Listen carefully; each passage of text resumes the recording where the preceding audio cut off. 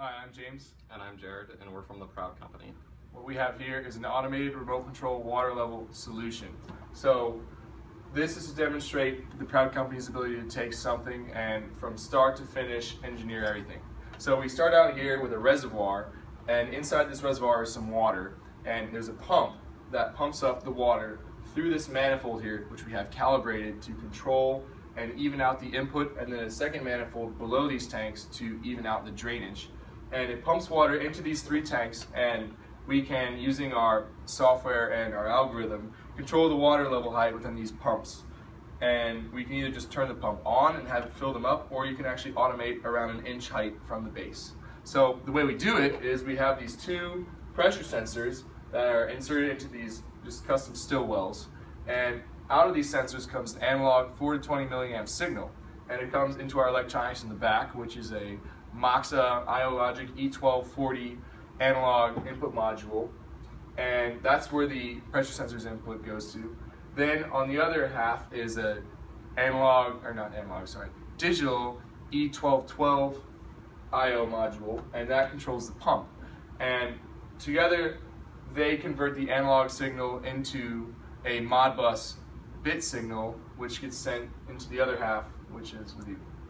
So, like James said, this is our software. It's a high-performance SCADA system displaying an HMI.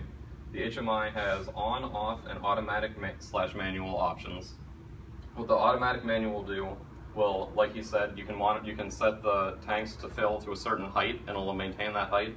That's what the automatic and manual does. These measurements of 3.36 and 16.98 are all in inches, which is scaled linearly from the Modbus bits that we're reading in. These are real-time displays over the last minute, monitoring the height of the water in the top tank and the bottom tank.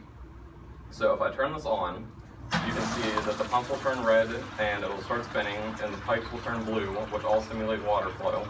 You can also see that these tanks will fill up and drain automatically in real time. Then you can shut it off, and this is a demonstration of the manual / automatic option. This number will fill up to 3 inches, and then it will shut off the pump automatically. You can also display this through an iPad, which is right like this. So all you have to do to display it through this is set up a simplified display, because an iPad can't handle quite as much as a computer.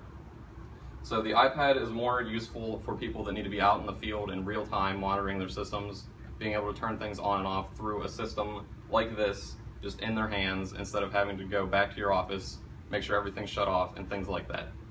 So James is going to finish up with the conclusion. Yeah, just to say at the end, this demo represents our ability to control things from what's in the field, the buckets, to electronics, to a SCADA package and an interface, controlling an algorithm. We're able to remotely access this using the Proud Company's network.